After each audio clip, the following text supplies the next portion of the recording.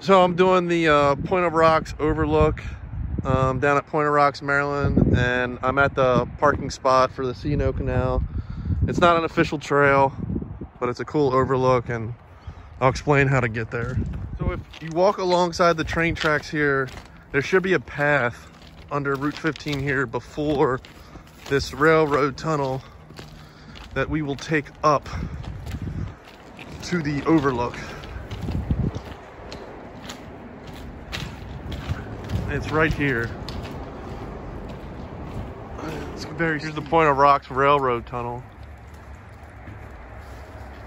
It says no trespassing. I'm not gonna go in there. So as I said, you have to go up here.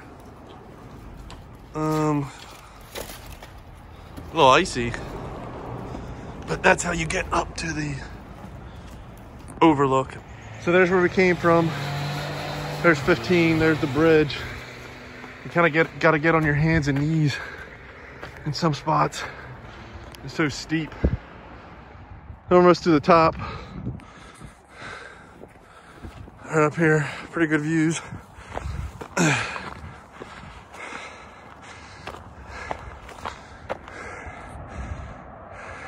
So we made it to the top up here.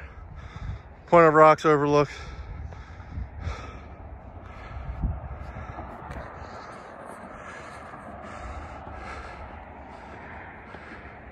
Short, steep hike, but pretty good views.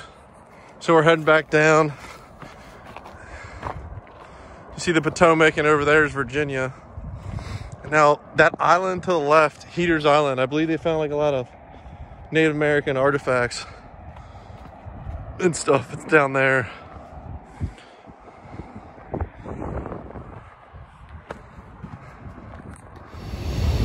Trains running below just from where we were.